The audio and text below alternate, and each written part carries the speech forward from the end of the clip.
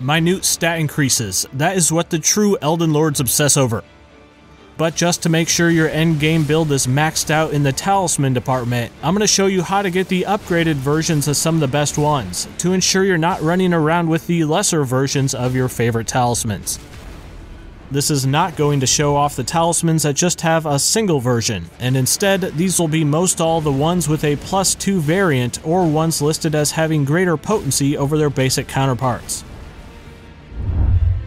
First up is the Erdtrees Favor +2, which increases your HP by 4%, your stamina by 10%, and your equipment load by 8%. After you take down Marikas the Blackblade at the end of the crumbling Farum Azula, the main Lindell area will change to the Ashen Capital. Then coming from the Forbidden Lands Grace site, you'll go along this path to enter the city from the back way. In the area with these 3 big tree spirit dragon things, you'll find the Erdtrees Favor +2 on a wooden structure poking out from the ground. This is a solid all-around talisman since it boosts 3 important stats. Next, instead of relying on the +2 version of the Dragoncrest Shield Talisman, we're going to get the Dragoncrest Greatshield Talisman instead, which boosts your physical defenses by 20%. Now, after you have found the Erdtrees secret medallion right by striking this awkward dude who is initially disguised as pottery, and then have found the Erdtrees secret medallion left at the top of this castle after its boss, you can take those to the Grand Lift of Rold. Toggle over once when you're interacting with the lift, which will transport you to the consecrated snowfields. Once you're there, head to the far north to reach this abandoned town. Interact with the blue gate, which will transport you to an alternate version of that same area where you need to light 4 beacons. One is on the ground level, but the others will be found by doing some rooftop parkour. After you've lit them all, that will open a sealed barrier letting you travel to Mequila's Haligtree. Make your way through this large area until you find the Drainage Channel Grace site. Head out the east exit from there and make your way across these branches. Then you'll want to head upwards on the slope until you find a roof with a small hole in it. You'll need to land on the rafters and then kill some enemies guarding a chest. In there will be the Dragoncrest Greatshield Talisman. Next, the Shard of Alexander Talisman, which improves the attack power of skills by 15%. You have to complete Iron Fist Alexander's questline for this, and since he's already gone from my game, use your imagination a little here.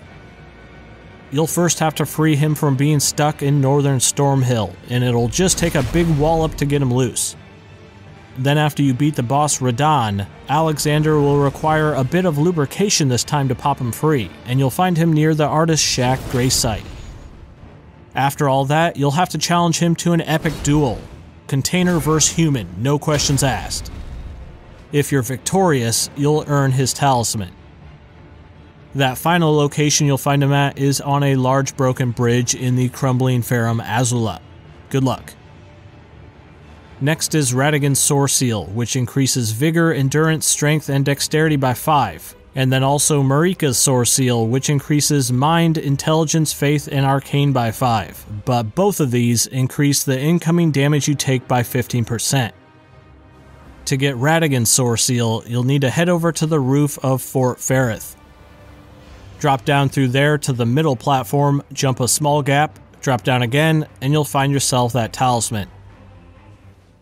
To grab Marikas Soreseal, head to the Prayer Room Grace site in the Haligtree.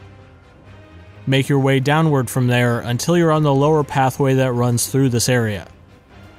Down there you'll need to use a Stonesword key to unlock a fog door, and then you'll have yourself that talisman. Next is the Pearldrake +2 Talisman, which increases your magic, fire, lightning, and holy defenses by 9%. To grab this, head to the Haligtree Town Grace site, and make your way forward to climb up the ladder right in front of you. Turn around and jump a small gap, and you'll find yourself that talisman waiting for you.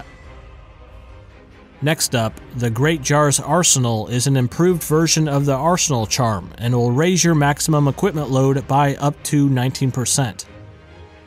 Coming from the underground area, you'll need to follow this canyon until you meet this giant pot dude at the end.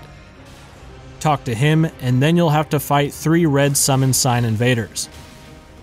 After you have proved yourself worthy, you'll gain the Great Jar's Arsenal.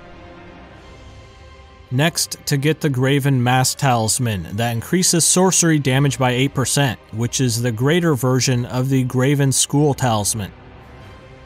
In the Consecrated Snowfields, you'll need to find Albinauric Rise, which is a little puzzle tower. You have to get the 2 imps that are patrolling around the back of this tower to fight each other by using a Bewitching Branch item on one, or you can summon the Fanged Imp Spirit, which works as well. After that, you'll be able to head up to the top of the tower, and you'll find yourself this sorcery boosting talisman. Next is the Rotten Wing Sword Insignia, which increases your attack power by up to 22% for landing hits in quick succession. This is acquired towards the end of Millicent's questline, which is a huge quest chain. Near the Drainage Channel Grace site in Mekula's Haligtree, you'll need to help her take on a bunch of invaders, and if you're successful in defending her, you'll have yourself the attack boosting Rotten Wing Sword Insignia. If you manage to get this far into her quest, just a few more steps after will get you Flock's Canvas Talisman. This greatly increases the potency of incantations. After obtaining Mekula's Needle at the end of Millicent's questline, you'll need to kill Gowry in his shack. That'll drop you this improved incantation talisman. To get the Viridian Amber Medallion +2, which increases your max stamina by 15%, you'll need to head to the Haligtree Town Plaza. Head along the rooftops, drop down past the first slug, and then turn around to jump into the room underneath the roof you're just on. In there you'll find a chest with that stamina boosting talisman. Then there's the Cerulean Amber Medallion +2, which increases your max FP by 11%. You have to do most all of Ranni the Witch's extensive quest chain before you can reach the area this is in.